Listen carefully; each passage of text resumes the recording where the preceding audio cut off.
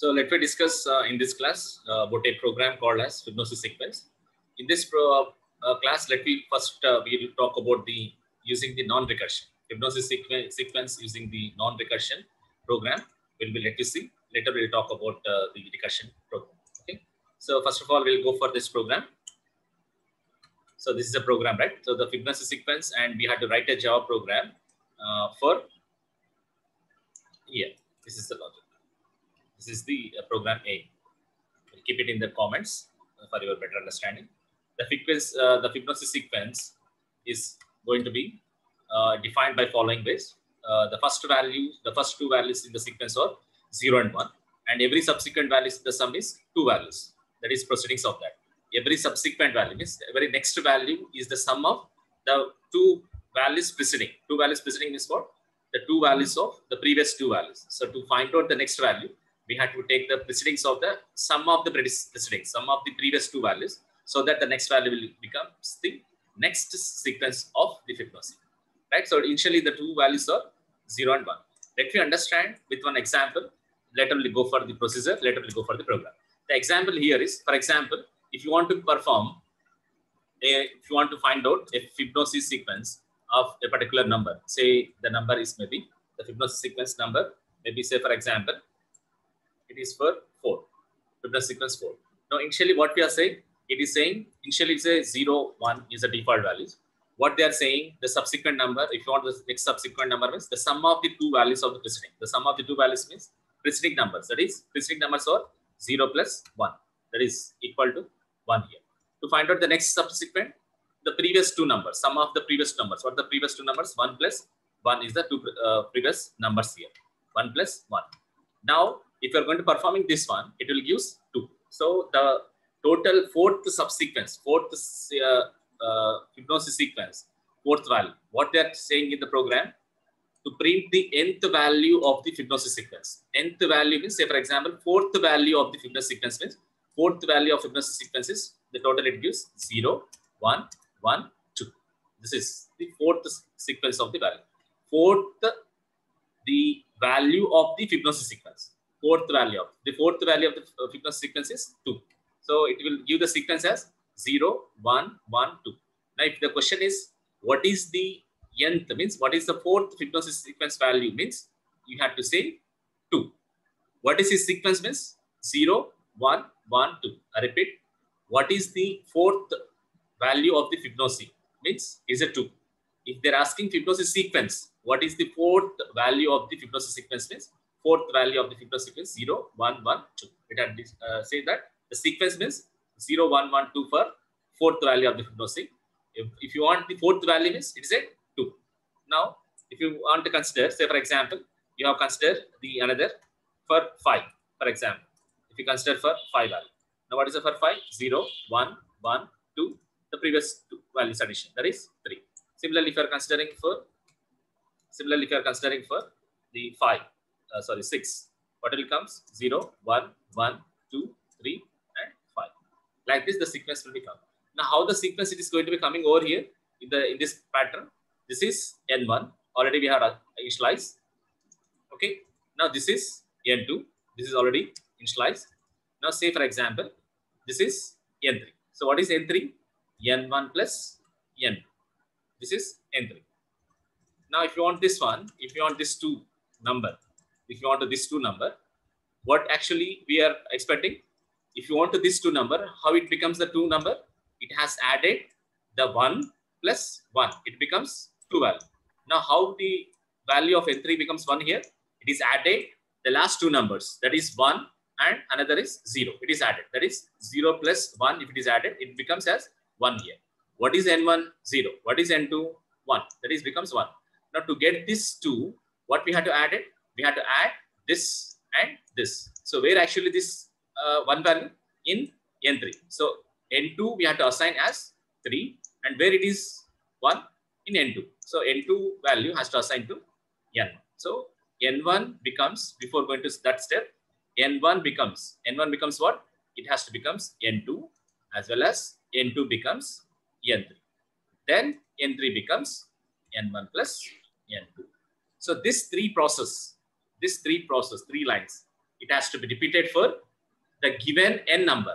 What is the given n number? Say for example, given n values, given when nth value of the sequence. N values given, n value is what? It is 4. 44. If it is for 5, the same process. So this process, these 3 steps. Now, once you are going to be making assign n3 equal to n1 plus n2, immediately we have to be print this n3. We have to print n3. N3 have to print it because to know the output. Now, before you are going to perform here, n1 becomes n2, n2 becomes n3, and n3 becomes n1 plus n2. So again, we have to print. So this process, whatever this process here, this process entirely, it is going to be doing this process entirely. So you see here, this process has to repeat for up to the nth value reaches, up to the n value, up to the n value. So initially, n value is become for 1, it is 2, 3, and 4. For the 4th, it is when it is come, it has to stop the process. So initially, from where it has start from n minus 2 to up to the value n becomes 0 or up to it reaches to the particular value. So this is how the example talks about. So what is an Fibonacci sequence means? For a given number, initially the 2 values becomes the 0 and 1. To know the subsequent number, subsequent value means the next number, we had to be add the previous 2 numbers. We had to sum the precedings of that. Precedings of it means what? Previous 2 values to get the subsequent value. That is the logic. Okay. Now let me talk about the actual the processor. So what we need to do first? Here we go. So what is the first step? We have to declare what are the things we require. To repeat the loop, we require n. To read the n value, we require n. And to assign n1 equal to 0, 2 values are required, right? n2 becomes 1. And to get the third value, n3 value, we require n3. This is initially we required. Next, what is the next step? We have to read the nth value. We have to read the n value. Read n value. Right? Next, third one. Once you read the n value, we have to already assign n1 equal to 0, n2 equal to 1. Just if you want, you can display. Print n1, n2. Just print it, first of all. Now, next value, for this, we have to repeat. What we have to repeat? We have to repeat from where we have to repeat from n minus 2, because already 2 values are assigned. n1, n2 already assigned. Repeat from n minus 2 to the n minus 2 to up to, from n minus 2 to up to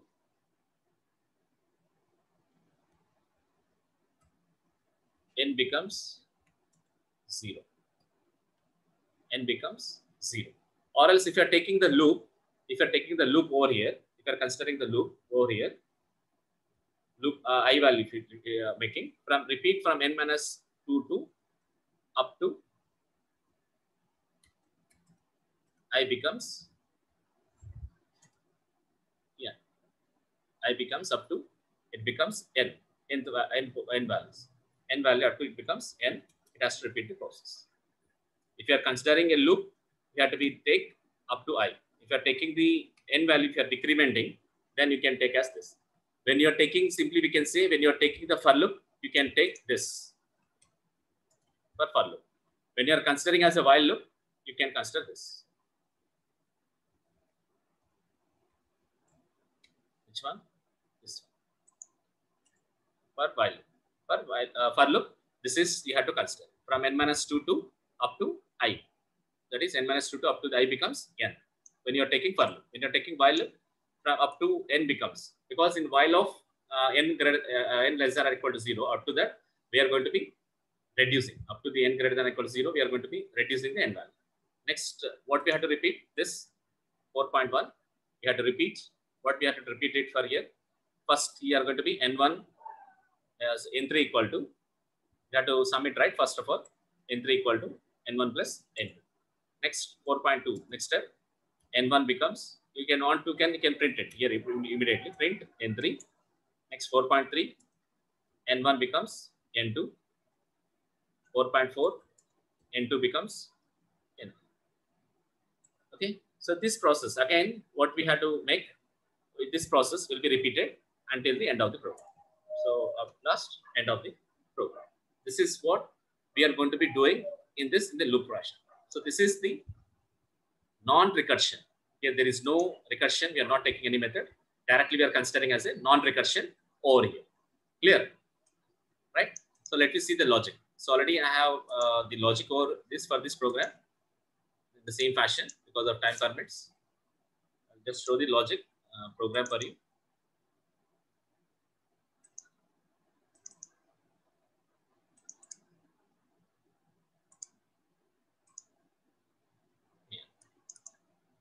So what you're doing is I'm taking a class called as Fib non-recursion. Here the program non-recursion and taking the main method and followed by we are going to have a set, right? In the logic we have set it. The logic here we have to declare I, N, N1, N2, N3. Thus we are declaring N, I, N1, N2, N3 here, right? So for reading the inputs, this is the normal 3 steps you know. Just create an object for scanner. From the input system.input from the keyboard we are reading and display enter asking for a value and read it. So it is an integer value. So that's why we are going to using the method called as next int here, next int over here. So these 3 steps for reading the input at the runtime. Only one input we can read it. Now again here, what happened is you forgot about this one for a meanwhile. We'll discuss about this. Now see here. Next step is what? We are taking a loop here. Repeat, print N1, N2. So print N1, N2, we can print here itself. System.out.println. What we have to print? N1. Just give some space.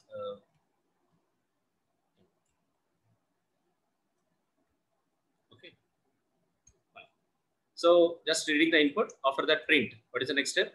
Print N1, N2. We have printed here. Next is for repeat from N minus 2 to up to the I becomes N when you are using for loop.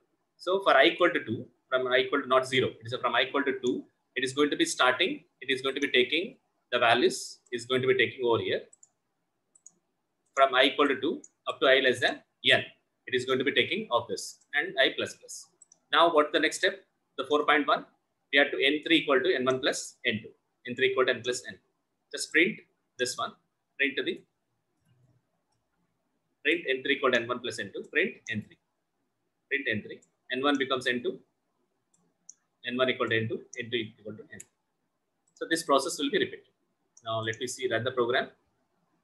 So already I have just opened the command prompt. We go for the program where it is available in that folder. Go to the command prompt, CMD. Now what is the name of the program? Java C,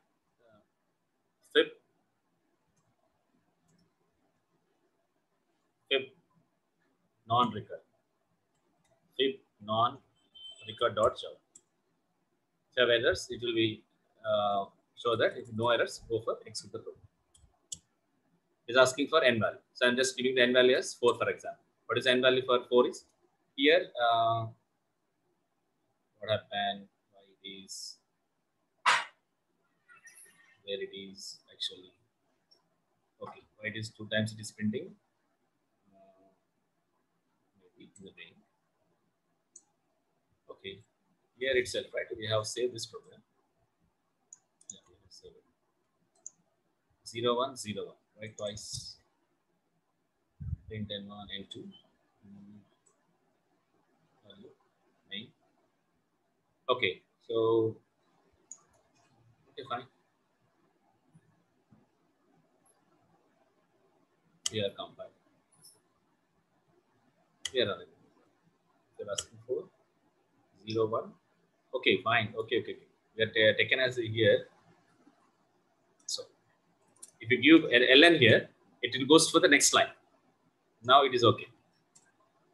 Just it is compile, give the enter of 4 value 0 1 1 2. So if you are giving ln, print ln, it goes to the 0 1 next line 1 2. Like this it is coming. So if I am giving, say for example, I am giving 5, it is a 0 1 1 2 3. Just clear the screen. If I give value 2, what is the output? 0. If I give the value as 1, again it is giving 0 1. Now, if I give the value as 0, what is giving? 0 1. If I give the value as -1, what is giving? 0, 1. Because why it is giving? Because here we are not testing directly. We are by default it is displaying. We are not bothering about the given n value. What's the n value is becomes. So for that one, it is automatically displaying this one. So for this purpose, what we can make sure here, we can check the condition if so and so. That's what we have written it, right? So if n equal to n greater than or equal to 2 only, if n equal n greater than 2 only, you can display this one. Else ask that enter value more than 2. You can ask that enter the value more than 2 over here. More than 2. Now see, save the program, compile it, run the program. Now I'm giving 4 here. Wait, I need to keep this. This is not required.